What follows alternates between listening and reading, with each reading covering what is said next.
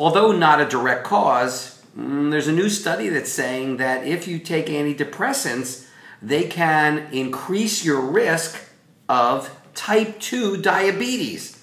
Oh my gosh. So we have all the problems of the antidepressants to begin with, and now we have the possibility that it can increase type 2 diabetics.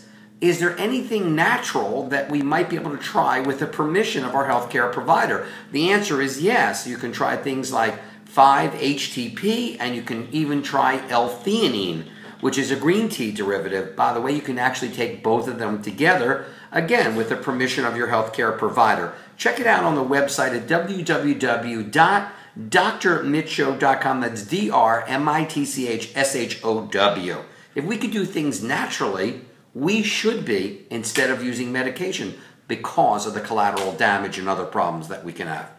Till next time, God bless everyone. We'll talk to you soon.